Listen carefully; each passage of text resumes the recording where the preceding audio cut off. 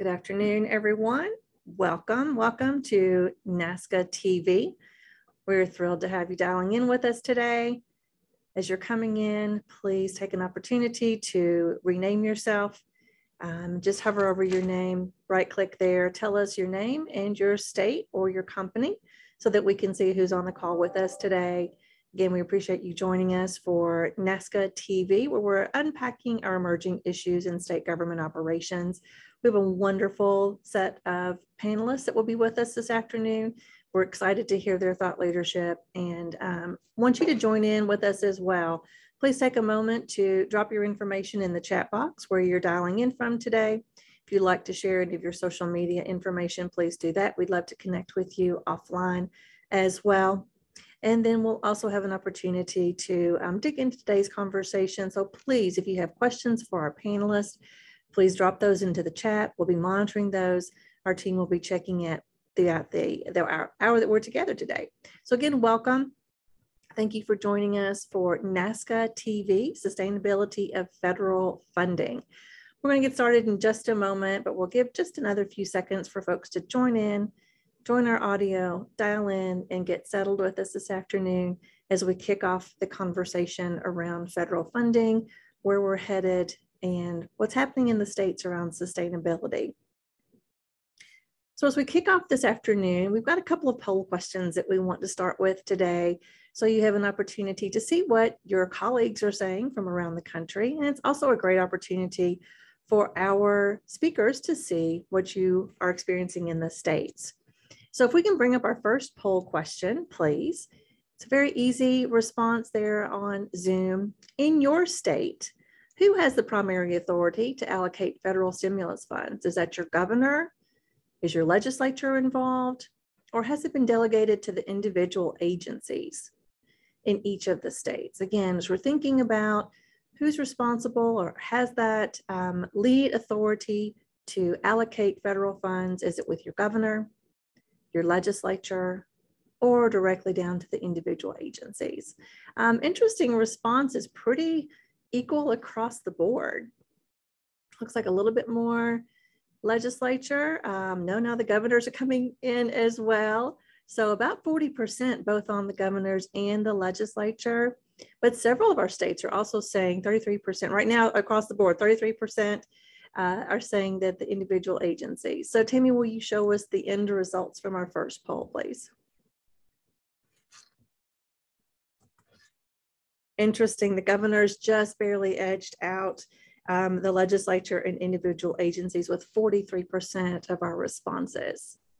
So Tammy, will you bring up our second question for us today? As you're thinking about those dollars that have come in to the state, approximately how many new state programs would you estimate that your state is actually initiating with those federal stimulus funds? Got 4 choices for you there, 1 to 5, 6 to 10, 11 to 20, or more than 20. And again, we're thinking specifically around the federal stimulus funds and those new initiatives, new programs that have been initiated within your state with those funds. We know those funds still have time to be allocated and expended, but currently where are you in your state? So again, 2 leading between 6 and 10. It just took the lead across the board, followed by more than 20. So a little bit of disparity between our states as to how many of those strategies and programs have been put in place. Tammy, would you be kind enough to show us the results of our second poll, please? 43% are saying 6 to 10, 29% 20 plus. So interesting that discrepancy between the states. Thank you all so much for responding to our polls. That's very helpful as we're beginning today's conversation. So we have these monthly virtual events as part of the national webinar series that NASCA does around our state priorities for our public officials, our state chief administrators, as well as the emerging issues. Really, what's coming down the pike with state government operations. And one of the things that we're hearing from our members is what's going to happen once the federal stimulus funds are to run out. Where are we headed? Are we already thinking about budget planning? So we wanted to talk today a little bit about the federal stimulus dollars and where we are going. We know that because of the pandemic, the economic conditions were impacted significantly. Then there's this influx of funds from the federal government, and revenues really came to a screeching halt in almost every state. But with those federal stimulus packages, there's all this new federal funding that's happening in the states. Along with that, there's a lot of accountability, reporting, other mechanisms that go into play. So we know that the states are working to utilize those funds to recover from the massive economic hit. But there are still a lot of questions that are existing over the use of these funds. And again, as I said, the accountability and the sustainability. So today we're going to talk a little bit about how states are planning so that they can avoid that risk of dipping deeply into rainy day funds to continue the work that they have begun. So we're going to look at workforce challenges. We're going to look at reporting and oversight challenges, as well as how states are looking at budget planning for the next several years. So let me introduce our three excellent speakers who are with us today.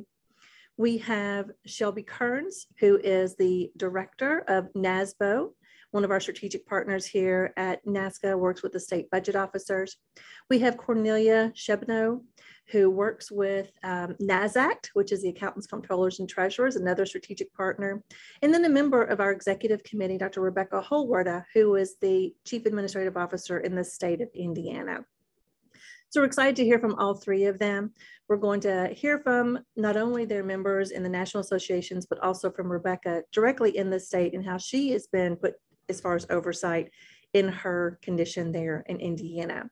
So Shelby, let's kick off with you today. Hear a little bit about what's happening at NASBO. I know you all just came off a very exciting member conference. So what are you hearing from your NASBO officials and your members?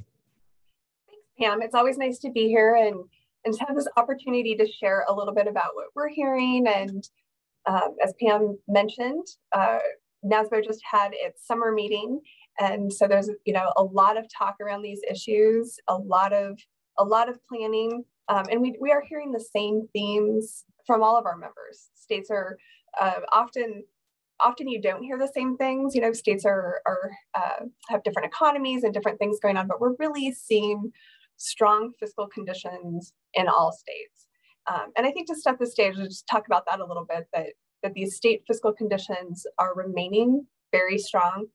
We've heard a lot of pessimism around that, but the fiscal conditions on the ground really don't match what I would say our feelings are. And a lot of what I feel about that is that things just have felt like there's so much upheaval the past few years and things don't feel great. So we sort of expect economic and fiscal conditions to mirror that.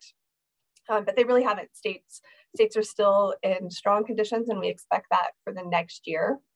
NASBO conducts a few 50-state surveys each year to gauge fiscal conditions. And our last one covered governor's proposed budgets for fiscal 23.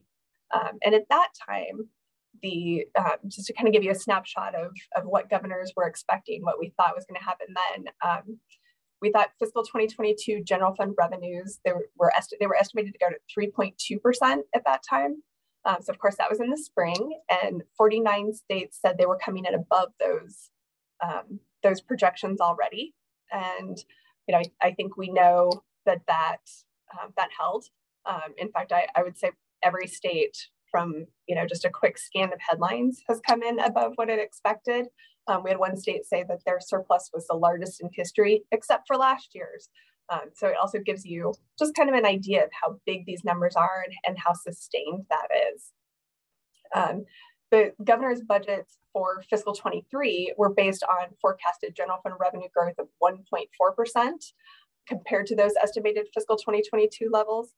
And we've started the fiscal year strong. We're already seeing reports of states exceeding their revenues that they expected for July, and in some cases by quite a bit. So again, we're seeing very strong conditions, and a lot of that is the impact of inflation, which of course makes us as consumers feel a bit bad about the economy, of course, because things are costing us more. But the impact of that on state revenues is actually a positive. So as as things cost more, whatever your sales tax percentage is a higher number. So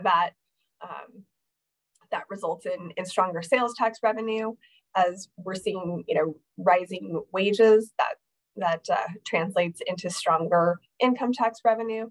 Corporate income tax revenue has been very high in states, and that's those revenues we're seeing from these stronger prices, and in the states that rely on severance taxes, on these are oil and gas states, of course, that has also been a positive for them. So as far as state revenues, I think the things that are making us as consumers feel bad about the economy are actually translating into positive state revenues. There have been talks that those revenues will soften. We are already seeing the impacts of kind of a return to normal in consumer behavior. So shifting from purchasing goods, which are generally taxed, to services, which aren't. And we do expect to see less travel as school starts. There was a lot of pent-up demand. If you tried to travel this summer, you know just how much pent-up demand there was for travel. We expect that to soften. So some of those things will trickle through into your state economies. But some of the other things we're seeing, like, we're seeing consumers sort of downsell, maybe buying not name brands or something as prices go up. Those, of course, don't impact state revenues because people are spending the same amount of money. So those types of consumer behaviors that we're seeing shift in the economy are not translating into lower state revenues. And of course, we all know that unemployment remains very low.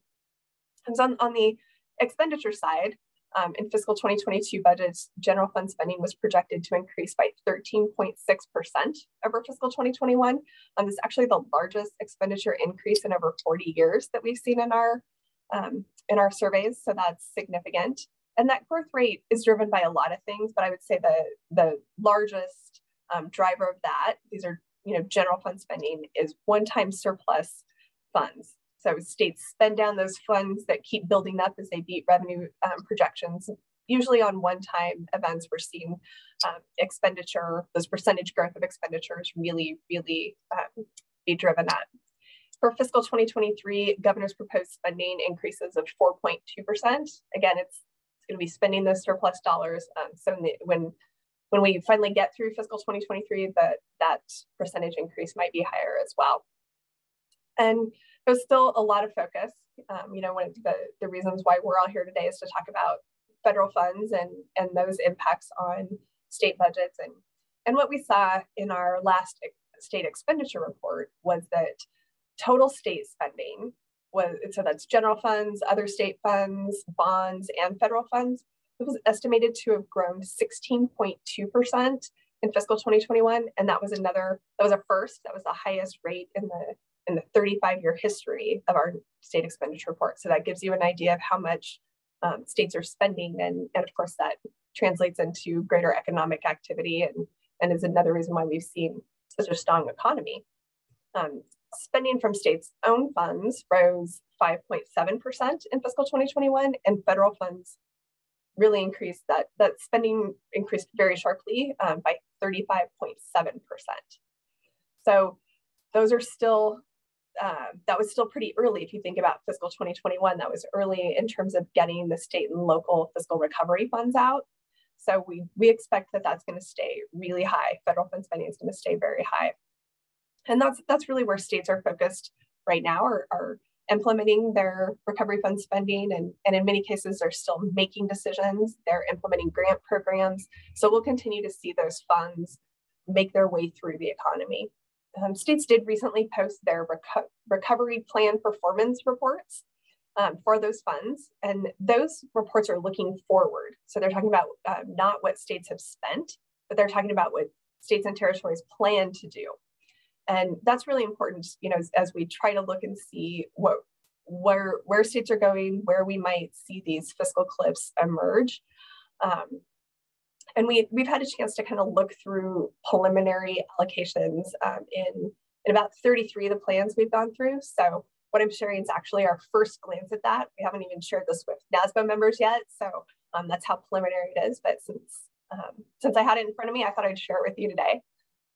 The largest slice of what we're seeing that states are planning to spend funds on are on negative economic impacts. A little over a third of those funds, that's where they're where they're planning to direct those funds. And so a lot of that is probably one-time spending. That's probably, helping those who are impacted, whether it's, housing programs or income support or some sort of support to get through the pandemic and the effects of that.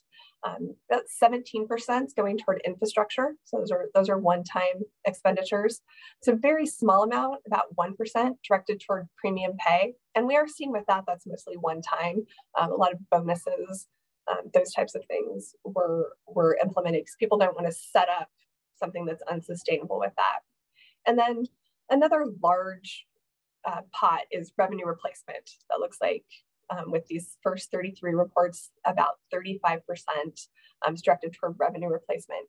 But it sounds like, we have programs and we're backfilling existing state program spending. And that's not really what the revenue replacement category is. It's a calculation that states were able to make, and the dollars that they're spending in that category have a lot less reporting restrictions. So as a lot of you know in this call, there's some pretty onerous reporting restrictions or reporting requirements with these funds. And in that revenue replacement, there's fewer reporting requirements. So as much as they can, states are really taking advantage of that. So we're seeing in that category, even things like infrastructure spending, but they're just being reported under revenue replacement as a matter of convenience. So we'll need to dig into that a little bit to get a better sense. But I just want to make sure everybody knows that's not the over a third of these dollars are being pumped into ongoing programs. I think that's really important. But there's when I think about what I've mostly heard from NASBA members about where they're at and what their focus is on, it's really on the challenges of deploying so much one-time funding. So we've got these federal funds that are one-time and then all those state surplus dollars, and trying to do that in a sustainable way, in a thoughtful way, really takes a lot of time, it takes a lot of effort, and you have to be really mindful because a lot of people don't understand how much of that is one time and that there are out year problems you can set yourself up for. So that challenge really seems to be what is weighing most on everybody's minds.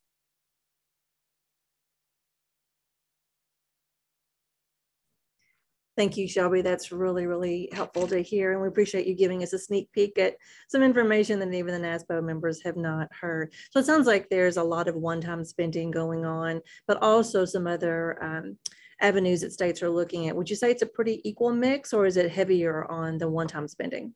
It's definitely heavier on the one-time spending.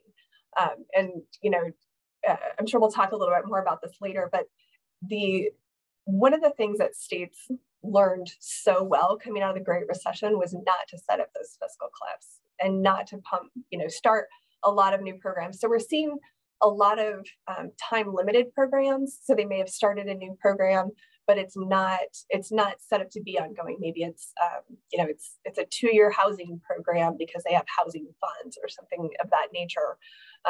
But we would still consider that one time. So the states are being very judicious in this regard. Yeah, thank you very much.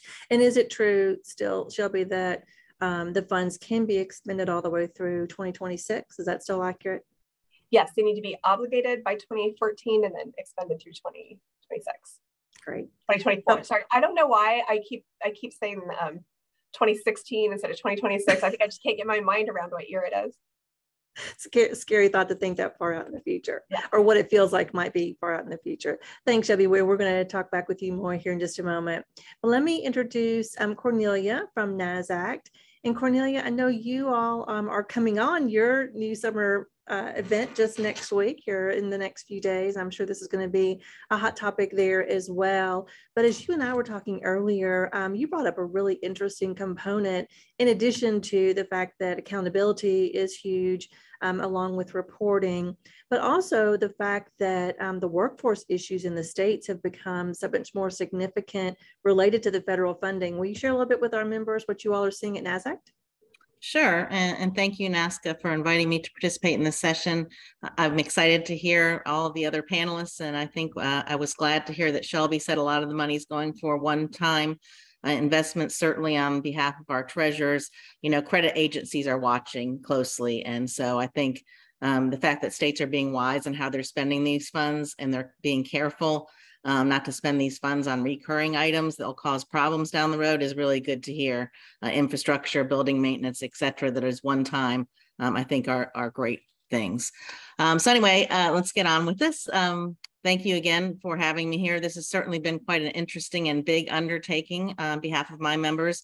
And my membership represent really the three functional areas of finance at the state level, and each with a different role so far as the implementation of the various pandemic funding packages. As I mentioned, the treasurers were really at the front end, not so much anymore, but at the front end of receiving those dollars, and their biggest concern surrounded the deposit of those funds and making sure that the deposit was made to the appropriate account at the appropriate time. Initially, during the CARES funding, collateralization was a big issue. I guess Treasury had put out some of the money to the states, which is, as you know, a very, very large amount, showed up on midnight on a Friday. And so there was some concern on behalf of the banks in terms of the collateralization of that large amount of money coming into the accounts. And then we've got the controllers. They run our accounting system for the states. And in many cases, they work alongside of Shelby's members and the governor's office on these implementation teams, determining how best to distribute and spend those funds.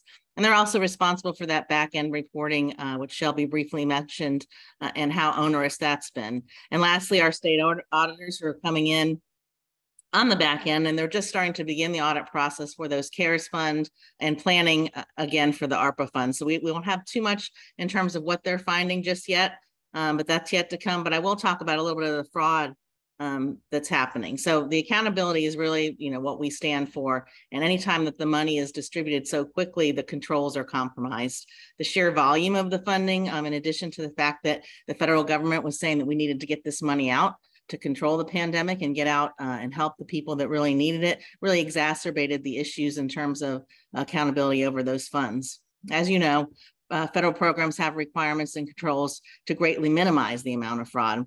However, again, in this instance, anytime you have an emergency, it really chases a big challenge for us in our community. And I think one of the biggest problems that we faced initially was that the programs were managed by U.S. Treasury, which is not generally an agency who manages grant programs. Therefore, with CARES in particular and ARPA following up, this is a brand new authority that they didn't have in the past, and they really struggled to provide us with the timely guidance that we needed in terms of the parameters. And then as you know, if you followed this closely at all, that guidance changed several times. We had the interim rule, and then the final rule, which changed some of the things. And as Shelby mentioned, actually expanded and reduced some of the reporting that we had to do. So there's just a lot of changes going on. And from the auditor standpoint, we follow what we call the compliance supplement, and that's what we use to test the controls against the various programs. Treasury was unsure, how to even do that, needed some help from OMB. So a lot of things were late to get to us, just making our role a little bit harder. And then I know Shelby and Rebecca, who will speak to you next, would agree that this lack of timely guidance, the changing guidance, and the details, the changing reporting requirements were not only frustrating for those at the states, but in some cases actually clouded the ability for us to provide the proper oversight over these funds. For example, it was some time before we knew what our role would be in terms of these non-entitlement governments. They're the very, very small governments. Treasury was not clear at the beginning whether those would be direct recipients of federal funds or subrecipients. And if they were subrecipients, the states then had more oversight responsibility. At the end of the day, Treasury made these NAUs direct recipients, which confused the states in terms of what the state's responsibility was, because we were serving as the interim, actually distributing those funds. And we were not certain really that this was a great move by Treasury. Generally, and from a state standpoint, when we get the money that we pass through, we do have some oversight responsibilities for those entities. And so there were problems in terms of the NEUs and even after the fact. These are very, very small units of government where they may or may not have an administrator in place. And if they do, it's a part-time person or somebody that may have another full-time job. Even contact information for those entities was a challenge. And then one of the biggest challenges we also have going forward, and it's not unique to my membership, is trying to staff this additional workload, particularly knowing that some of these programs will not continue in perpetuity. On the controller side of the house, the work involved in navigating this changing guidance, assuring that dollars were identified. And then, as I mentioned, we serve on the implementation teams. So making sure that they're used within the parameters that are set forth by Treasury and other federal agencies. I was speaking Treasury here, but there are lots of, as you know, dollars that went out to either existing programs or new programs across the federal government. Reporting on these funds is extremely tedious. They've changed the portal twice now. And that was one thing I'm just going to mention quickly with the ARA funds back in 2008. There was a great website that was set out by what they called the Recovery, Accountability, and Transparency Board. However, when they farmed that out, I guess a lot of the information was actually owned by the third-party vendor. So the amount of money to keep that going, they had to shut it down. But again, so now we're recreating the wheel, so to speak, with some new reporting and oversight portals and data gathering information. So I think one thing to keep in mind going forward, I think the federal government is going to look for a way so that that continues on down the road for any type of new emergency that may come into place. So I think, as I mentioned, the audits right now, we're just starting up on the CARES work.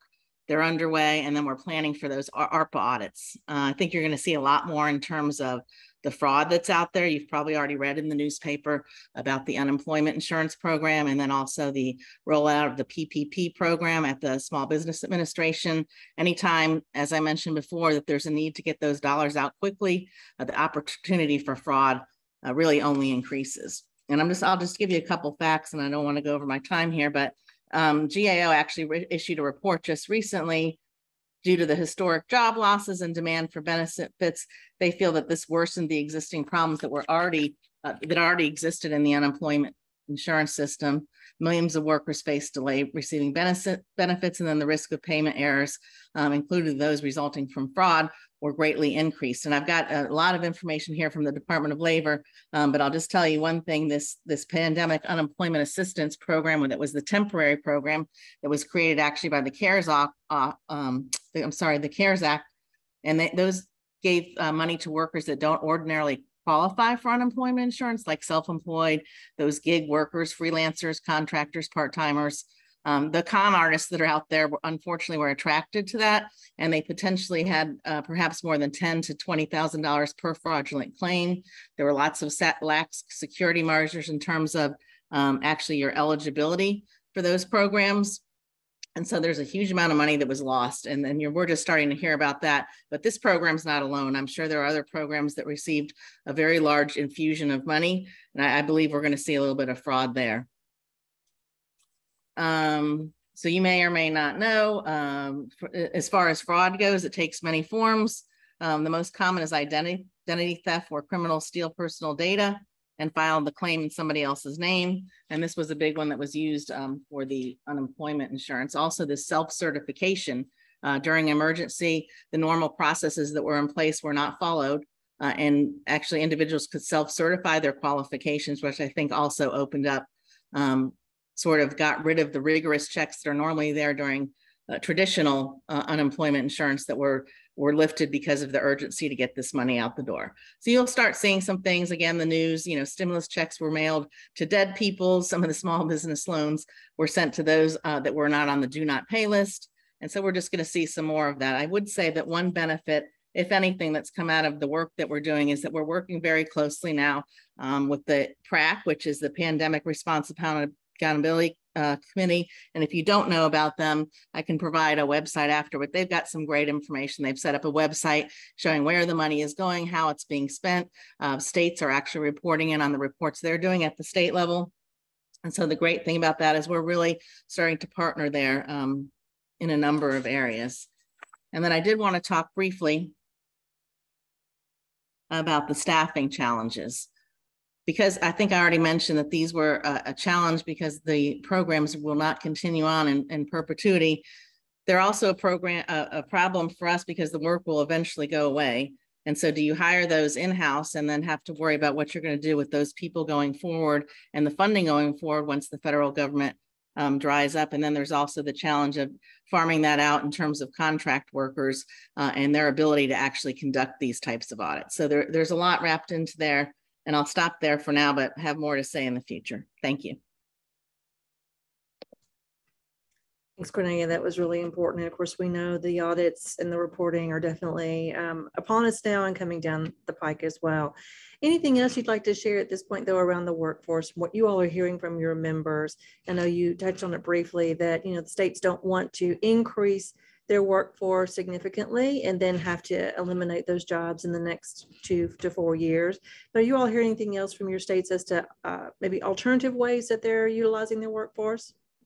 So yes, they're contracting out some of that work. And then, as you know, not unique to us, certainly all of state government employees, we were having problems attracting people that are actually qualified to do the work. You know, they talk about we're bringing back some of the retirees to conduct some of the work and looking for really unique ways to bring people in. You know, we have to, and we're in competition with the private sector. They can pay a little bit more. So we try to really talk about the benefits and the challenges and the rewarding work that we do.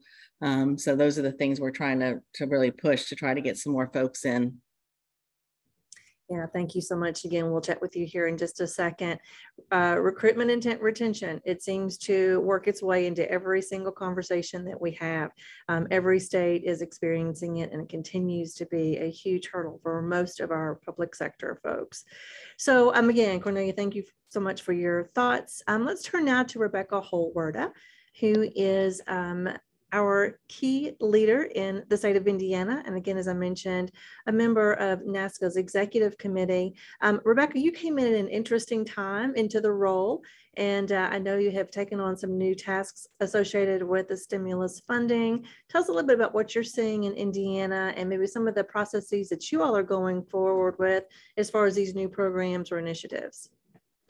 Well, thanks so much, Pam. Delighted to be here.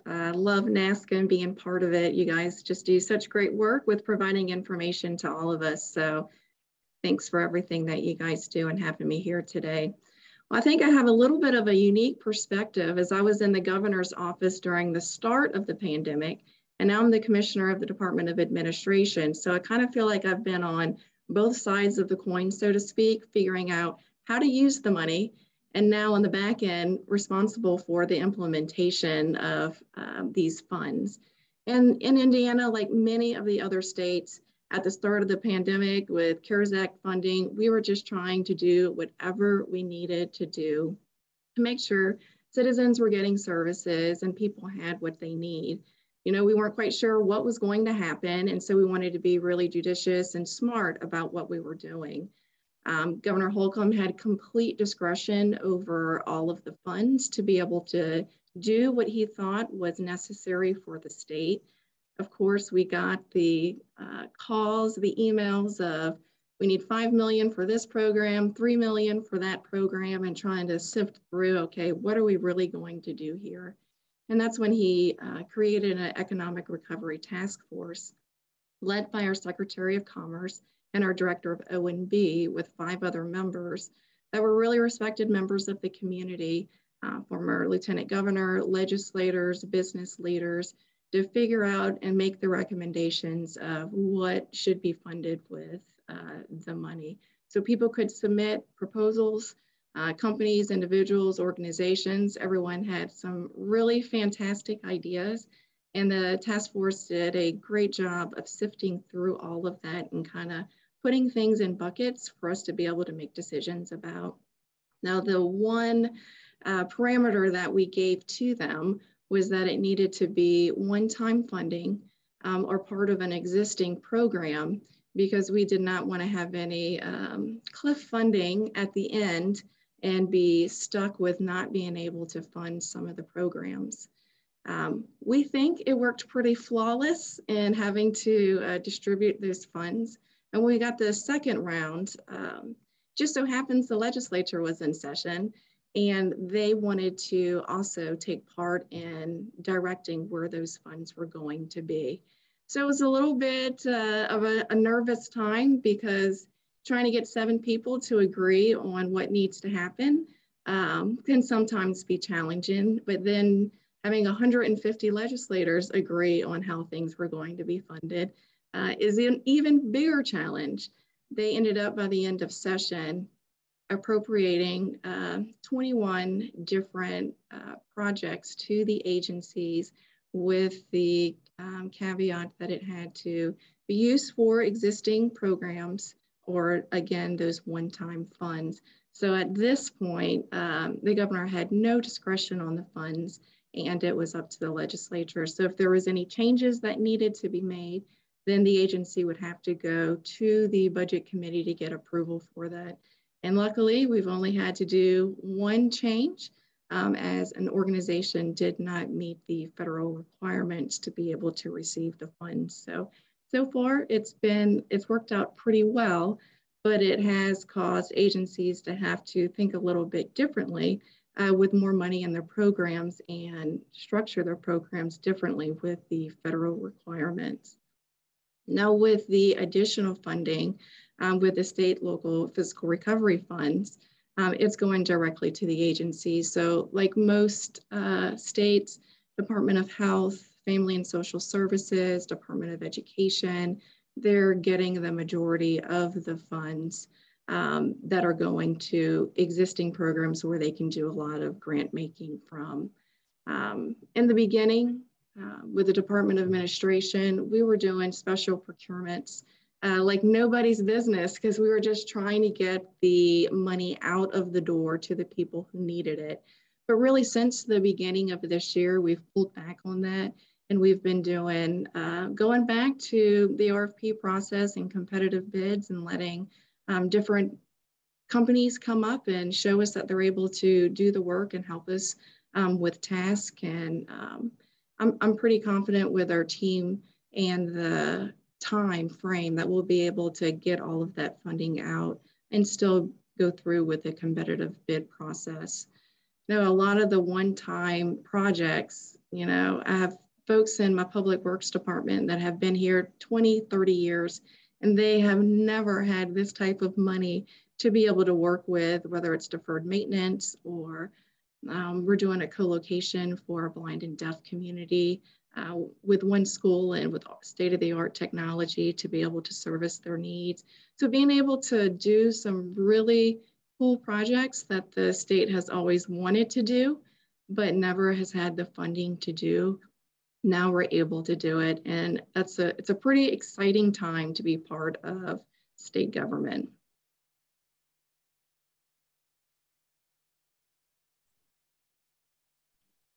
Thank you so much, Commissioner Horwalder, for your insights and providing some additional information on what the funding process looks like there in the state of Indiana. But we're going to pivot towards our round robin discussion on the sustainability of federal government funding. And we are hearing the states are preparing for a possible recession and have ongoing concerns for the future. How are states looking at recruitment and retention of the workforce? So I'll take the first stab at that. You know, honestly, budget officers they're always preparing for a recession, and that's the first question that everybody always asks when economists come to speak at our meetings is, you know, what are the chances of a recession? How much longer do we have? So they're always preparing for the next downturn because we always know there's going to be one. So I think a couple of things that I would just mention, you know, for everyone to maybe feel a little bit more secure about those preparations is that states are really better prepared than I think they've ever been for a downturn. Rainy day funds were at record levels. I don't think, I know, you know, Cornelia was also around after the Great Recession, and we never thought we'd see this level of funding in rainy day funds. So savings are high. You know, states have strong revenues and have had these revenue surpluses. So we're likely to see more rainy day fund deposits and higher ending balance levels. States also have a lot of federal funds left to spend. So, and a lot of that is very flexible. So for the next few years, they still have that as a fallback. And states have also been using their unanticipated strong revenue growth to pay off debt, make deposits in rainy day and pension funds, and shore up their unemployment funds and trust funds, all of these things that have them in a much better position than they've ever been in. So I think that's an important piece to that. You know, when it comes to recruitment and retention, everybody here knows that it's a top issue, because they're the ones, you know, in the trenches every day that are really feeling it. And I always feel like states are at such a disadvantage because we have that lag in appropriation time. So it takes so much longer to be able to respond to higher wages. You know, you have to, you know, especially if you have to do any sort of collective bargaining, but you really have this lag between when something happens and when you can get it appropriated. So you're always a year behind, and things are happening so quickly that we're just really at an incredible disadvantage with pay. And I think that's really hard. And so many limitations by law on what we can do with bonuses and recruitment. We are seeing federal funds be used for premium pay and bonuses, but as I mentioned, a lot of that's one time. There's a lot of stuff, you know, you'll see in articles where people are saying states have all these federal funds to help with this. Why are they not strengthening their hiring? But they're still limited by law, limited by appropriations, and very aware of that pending fiscal cliff if they, you know, do increase pay with those federal funds. So it's been very difficult, but we do see states trying to make progress on both on what they're paying and on these things like working from home and all of the things that are making employers be a little bit more competitive. And if Rebecca or Cornelia can add to that some more specifics.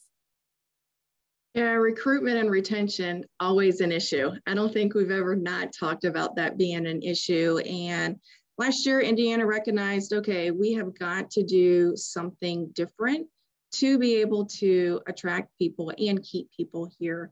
And so we did put together a committee to look at the future of the state's workforce for the next 5, 10, 25 years and figure out, okay, what do we need to do? We had small agencies, large agencies, veteran agency heads, new folks, just trying to get a wide swath of different perspectives of what do we need to do to try and start tackling this issue. And we came up with 3 phases of policy that we recommended to the governor to implement. And the first thing was everyone was going to receive a salary adjustment for the first time in 12 years of 5%, which that was a pretty big deal and very welcome news to state employees. We went ahead and did flexible work schedule where everyone would be able to work at least 2 days remotely. We did a revised education reimbursement policy where you no longer had to stay a certain amount of time before you paid back. If you left, to be able to have to pay back, or if you got your degree and you decided to leave in 2 weeks, you did not have to pay anything back to the state, trying to show that we're willing to invest in them to keep folks around for a long time. We did community service leave, where folks can take 2 days out of the year to volunteer for their favorite charity, to be able to be part of the community and kind of get a better sense of service. You know, Governor Holcomb's 5th pillar that we all live by is to provide great government service. And not only are we trying to do that to our vendor and agency and constituent community, but we also want to be able to give back to areas that we feel very passionately about. And so this is one opportunity to be able to give employees the ability to, whatever's close to their heart, be able to volunteer for that. And then we also did a reinstatement of retired employees. So if they retired, they can come back and work for the state for a number of hours at their wage at which they left state government. So any place in the agency where they're very familiar with, or if they wanted to help out in an agency and learn something new, they're able to do that.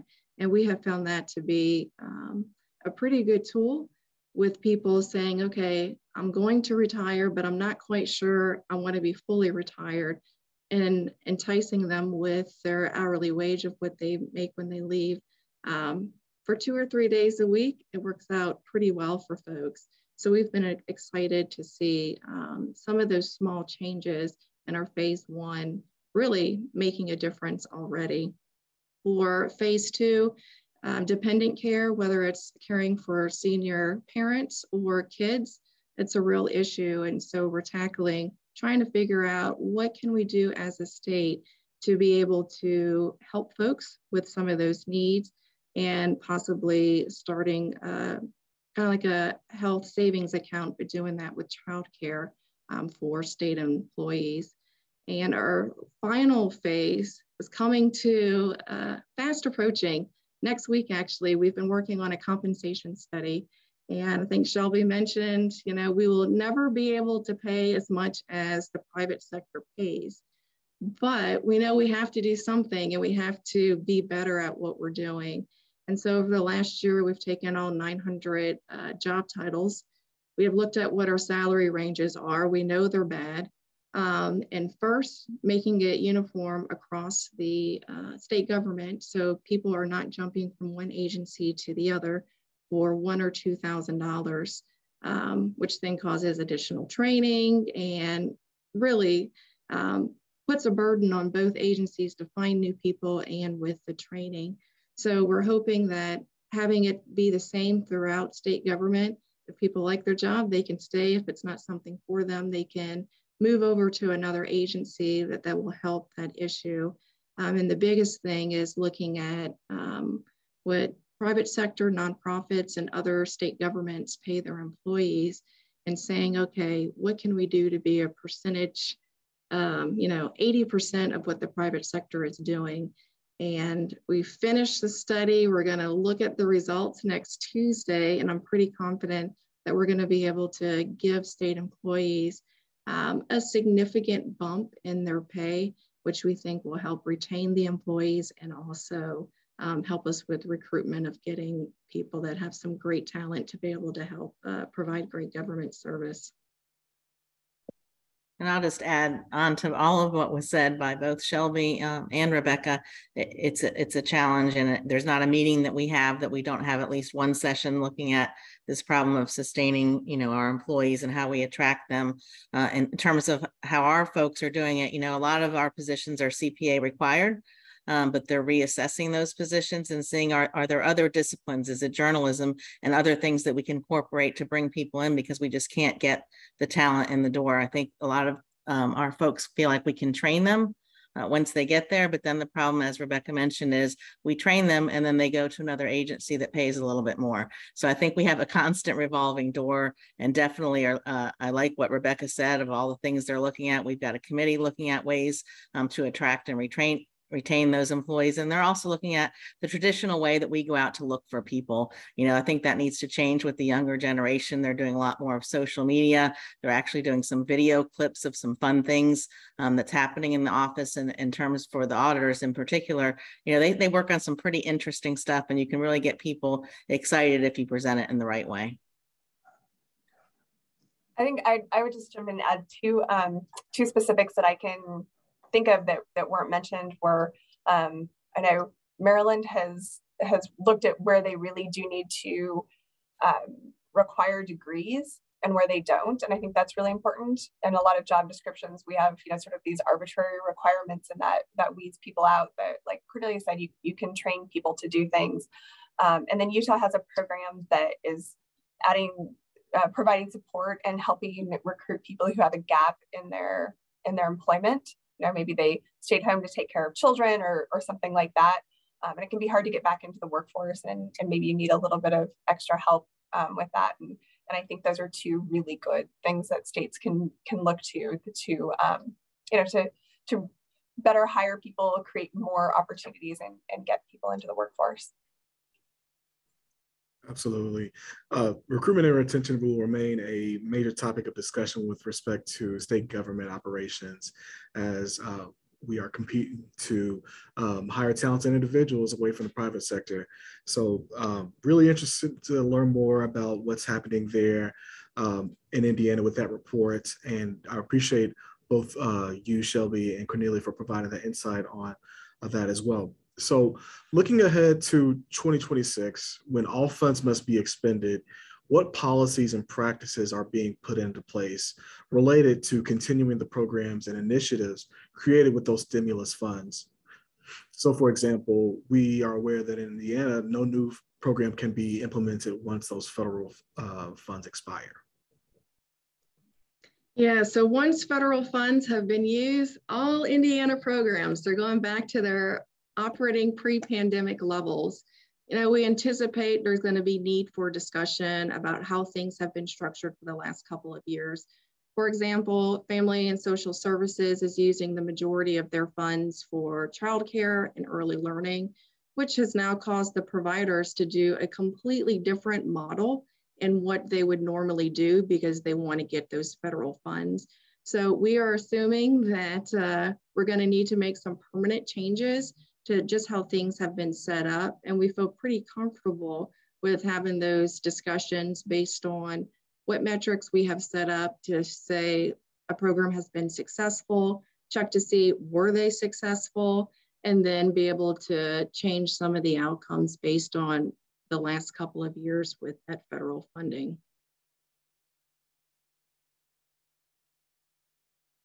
And I think some states have similar processes to that are set up to make sure that there isn't an ongoing obligation. I know I'm from Idaho, and we had actually by state law had to have an exit strategy before we could utilize any federal funds, any one-time funds. So had to address that up front, what was going to happen. And I think a lot of states have those sorts of either whether it's a formal or informal requirement.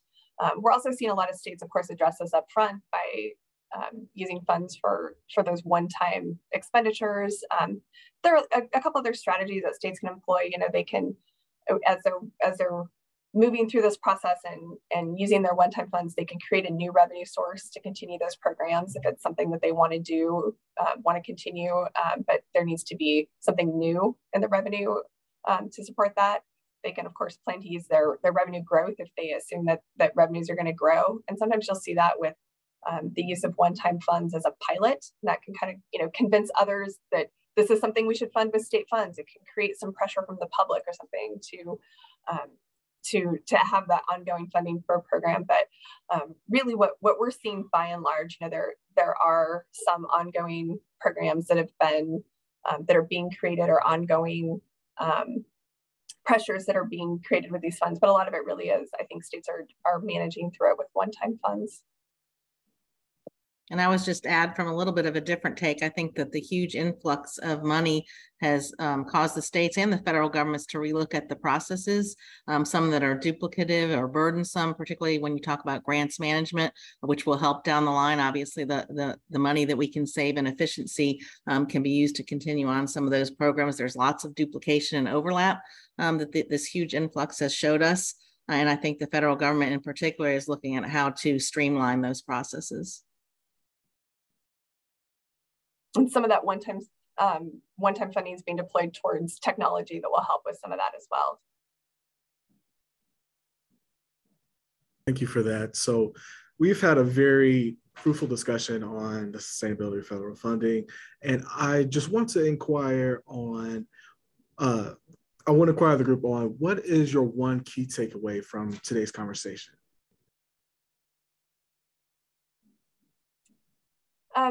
For me, I think that the takeaway, this happens anytime I'm talking to Cornelia, is this kind of a lot of this around the influx of funds and how that has created such an increase in fraud and around these, Rebecca talked about emergency procurements, and we see that quite a bit where the things that were hitting us in this crazy moment when the pandemic hit, and I was trying to kind of go back in that moment of like washing my groceries and stuff. Like it was a crazy time, and trying to clean up some of that now and seeing, as we go through audits, both trying to remember like, oh, wow, we were just trying to survive and do the right, states were trying to do the right thing and you had to do things a little bit differently. But I think it's just reminding me of how much work there is to do kind of looking backward. We're so focused on what we're doing going forward, but there is still a lot to work through on that end of things. And that's sort of my takeaway, is that reminder that Cornelia always gives me about that. I think it's just looking at, we have these emergencies and we learn a lot of lessons from them, but we don't necessarily implement those lessons. For instance, even in terms of the eligibility for a lot of these programs, something needs to be done about that. We can't just set that aside in terms of getting the money out quickly. The information has to be validated somehow. So do you use existing federal programs? You know, I think there's a lot of lessons to be learned in looking at past experiences, whether that be ARA or now with what we're dealing with the pandemic funding and applying that to future emergencies. Yeah, and I would say just to communicate, there's so much opportunity to do some really neat and impactful things that no one thought that they would ever have this kind of money to spend. So it's important to communicate with the state agencies, with your grantees, with the vendors, with the associations, just to understand what the requirements are to ensure you're using the money properly. And the cool thing is, if you don't have the capacity or the expertise to do it, there are vendors out there that can assist you. And no one wants to, at the end of the day, have to give any money back. But if we're communicating with each other and we can kind of see where the gaps are, where we need to do things differently, I think there would be much more success in using the funding for its intended purpose and being able to do some things for a state that's probably a once-in-a-lifetime opportunity that we'll be able to do. And just real quickly, one other thing, building on what Rebecca said, it sort of came to my mind now. It's really, as she mentioned, the collaboration, but we've never had, I don't think, since ARA, the relationship that we have now in terms of dealing with the federal agencies on the funding and really making a difference in terms of not being critical, but processes that are broken or the communication that needs to be required between all levels of government for that purpose that Rebecca just mentioned, of really making sure that the funds get out there for their intended purpose. And like you said, Cornelia, making sure we learn the lessons, keep reminding people of we're all learning, so let's go ahead and apply it next time instead of starting over again. So we had one last question that came in through the chat. I want to make sure that I pose this question to the group before we wrap up this afternoon. How are states making sure that money is serving or contracting disadvantaged communities? I would say from an Indiana perspective, setting criteria in order to be able to reach the ones that really need it, so that others that may not need it will not be able to make the requirement to get that. And that's only by having agencies that are embedded into the communities, know where there are areas that the money can be spent, and making sure that it's going to the right places. But I think there's lots of safeguards that you can put in place to make sure it's getting to the right group of people. Yeah, I think a lot of states are approaching it the way that Rebecca said. It's trying to increase their outreach and utilize their existing procurement strategies now that we're through that emergency procurement, where if you weren't hooked in, you probably weren't able to benefit from it or get that business. And I think just as a general term, this is not really in my wheelhouse, but I think that that's a lesson that can be learned, is that you need to prioritize the underserved communities, and how you go about that, as Rebecca said, by setting forth some sort of a process for that. Absolutely. Well, we want to extend our warmest gratitude to you, Shelby, Cornelia, and Rebecca, for your time and for your insights that you provided us on our call. Also want to say thank you to everyone that joined us for our second webinar on my apologies, on the sustainability of federal funding. And our third webinar will be focused on emergency preparedness, and this will be held on October 19th at 3 p.m. Eastern Standard Time. Thank you so much for your time today, and we look forward to seeing you all on the next call.